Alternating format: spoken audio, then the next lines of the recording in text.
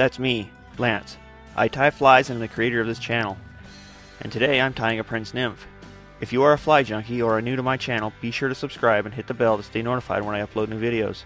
That's me, and this is my vise. In its jaws sits a size 12 TMC 5262 that has a 1/8 inch bead on it. To start the Prince Nymph, wrap a dozen wraps of .015 lead wire around the shank and break the wire tags from the lead wraps.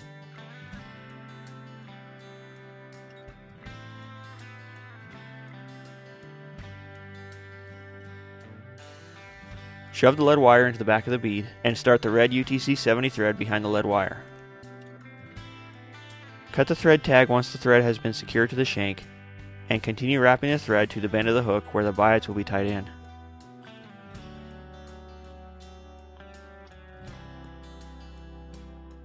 Once to the bend, wrap a small bead of thread around the shank to help splay the biots. The bead doesn't have to be very big, just enough to keep the biots separated. As your bobbin hangs below the front of the bead, pull a brown biot from the stem. Place it in your bobbin hand with the tips pointed to the back of the fly, and then with your thumb and index finger, measure it to 1/2 the shank long. At this mark, and with your material hand, grab the biots tips first with your thumb and index finger. Press the marked point of the biot against the front of the bead of the thread on the near side of the hook, and place a light wrap of thread around the biot and hook, tightening only as the thread travels along the last quarter of the wrap. Wrap the biot down to the shank with 4 or 5 wraps of thread, then release the biot from your material hand, and bring the thread back to the front of the bead of thread with tight wraps of thread. Repeat this to tie in the far side biot.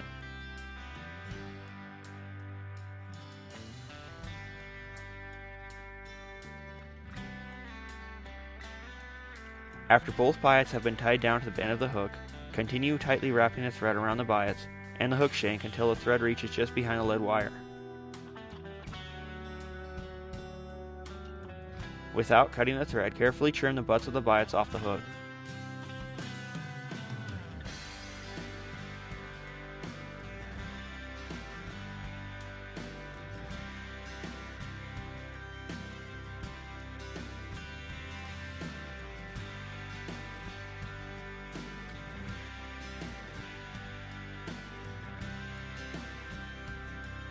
Now that the biots have been completely tied to the shank of the fly, use a pair of old scissors or wire cutters to cut about 4 inches of brassy copper ultra wire from the spool. In your material hand, angle the wire downward against the shank behind the lead wire. Then secure the wire to the shank with a few wraps of thread. Now pull the wire towards the back of the hook until the tip of the wire is just behind the lead.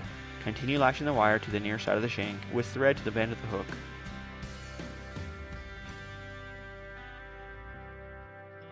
Wrap the thread back up the shank to about 9 lengths behind the bead. Grab a bundle of Peacock Herl and pull 6 herls from it, then trim the tips even.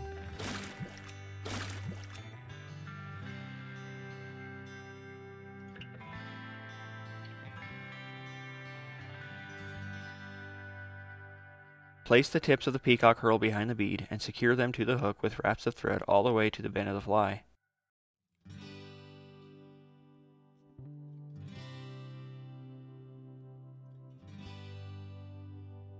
Return the thread behind the bead. After the thread has been returned to the front of the hook, wrap the Peacock Herl around the shank to behind the bead of the fly.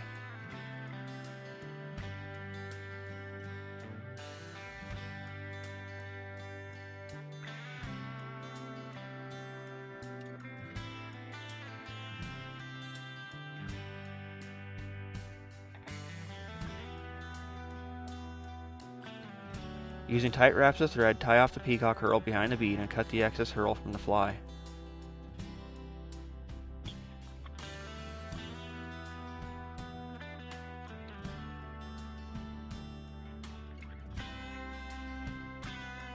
Wrap the wire ribbing around the hook to the bead with 6 to 8 evenly spaced wraps around the shank of the fly.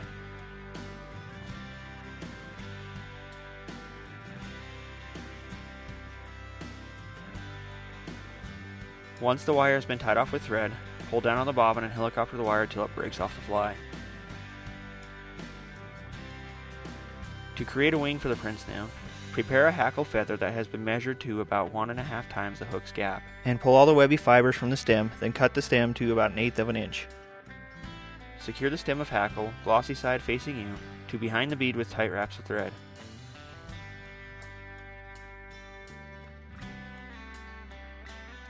Using hackle pliers, secure the tip of the hackle into its teeth.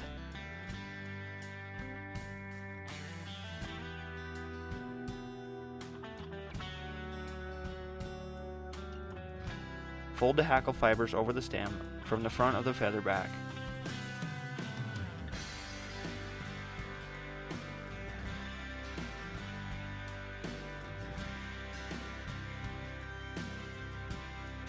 Then wrap the folded hackle around the shank 2 or 3 times.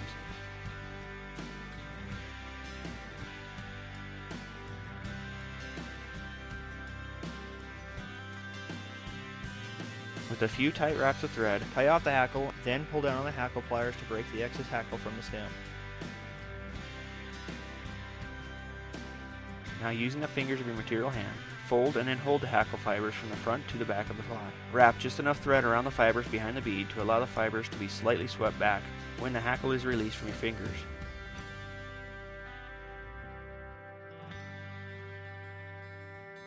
Pull 2 white goose biots from a stem of biots.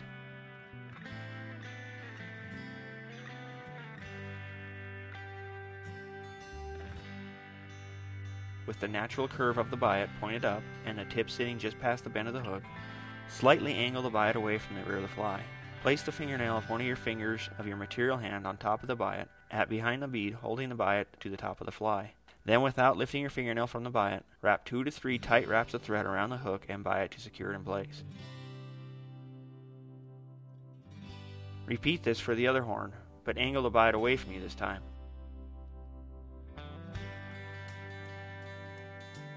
Once the horns have been tied off, lift the butt ends of the biots up and trim the butts as close to the fly as you can without cutting the thread.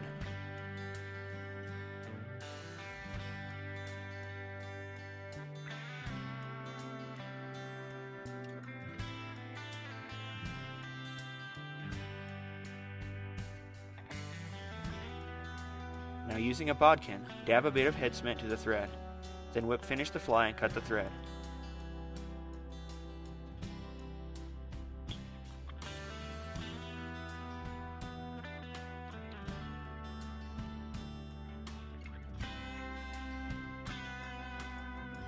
This is a Prince Nymph.